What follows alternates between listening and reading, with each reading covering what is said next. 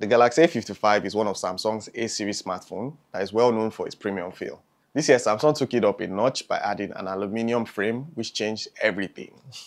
Today's review will focus on the design, the camera, performance. So let's get started.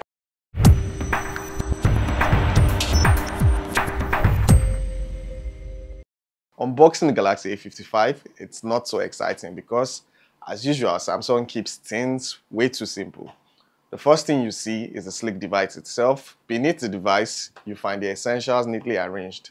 The USB-C cable for charging and data transfer, the SIM injector tool which allows you to easily eject the SIM tray, and no Samsung unboxing will be complete without the user manual. Talking about SIM cards, the A55 offers dual physical SIM slots.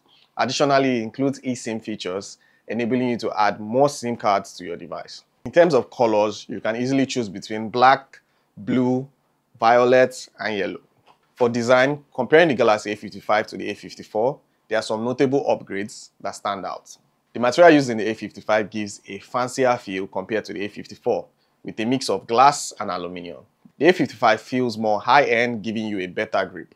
The aluminium edges not only makes the A55 feel nicer, but also makes it tougher.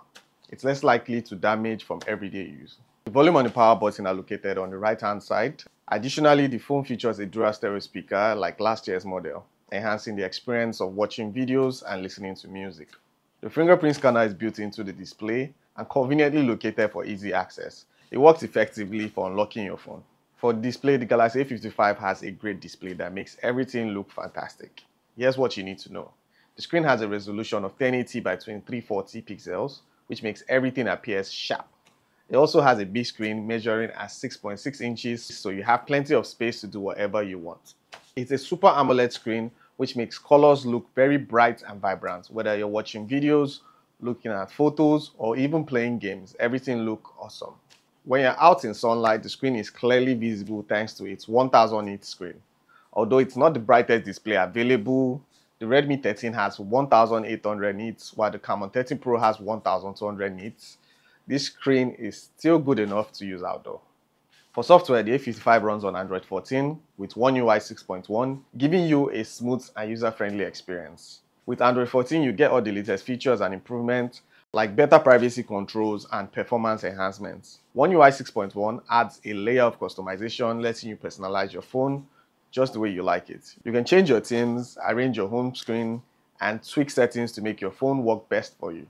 Samsung promises long-term support with 4 years of software updates and 5 years of security updates. Also, there's a new app you can find on the A35 and this A55, which is called Find. It helps you track your phone and share your location to family and friends. For performance, the Galaxy A55 is powered by the Exynos 4080 chipset. It's a 4nm chipset which delivers solid performance across various stacks with an impressive Antutu score of 713K. This score proves that it's capable of handling heavy tasks. When it comes to gaming, the device offers a decent gaming experience, although there are some limitations.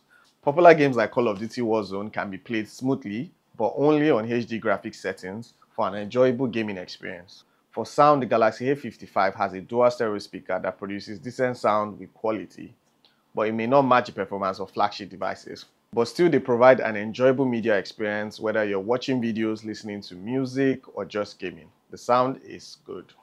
For the camera, the A55 comes with a versatile camera setup, including a 50-megapixel primary sensor, a 12-megapixel ultra-wide lens, and a 5-megapixel macro lens. This combination allows you to capture good shots with its wide angle and macro lens.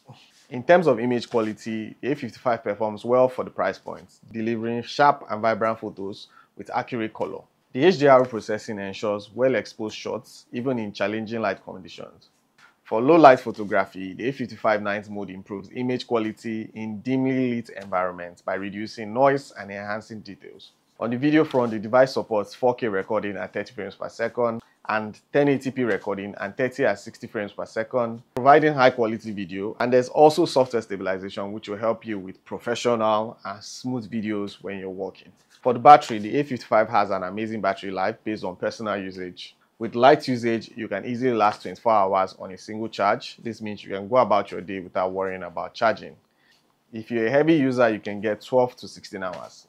When it comes to charging, the smartphone supports 25 watts charging, so you spend less time attached to a power outlet. The A55 charges from 0 to 100 in an hour, 28 minutes. So as usual, pros and cons before I give my conclusion. Pro number one, premium feel. I love the aluminum frame. It makes it more durable, and if it drops, you're not scared that the glass will shatter.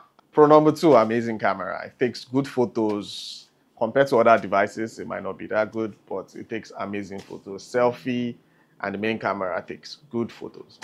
Pro number three, amazing display. 6.6 inches Super AMOLED display, HDR10. It's an amazing display that gives you good colors. It's good for gaming, good for watching media. It's an amazing one. And my final pro, software updates. As I always say, Samsung does software updates better than any other smartphone brand. 4-year software updates, 5-year security patches. And the A55 is a very strong device, so it won't lag or give you any headache over time. Now let's talk about the cons. They are not much, just two cons. The first one is the price. It's a really hefty price for a device like this. $409. It's a lot. There are other devices you can get for these price points, and you won't even have to spend this much. The second con is the chipset. It's a good chipset, kinda. It has a good score, 713K. I feel like it's not optimized. For example, if you test it with Call of Duty Warzone, you can only play it at HD graphics. For a device that has an Antutu score of 713K, you should be able to take it up a notch. For my conclusion, I think the A55 offers a compelling package. You get premium device, versatile camera, long-lasting battery, and a vibrant display.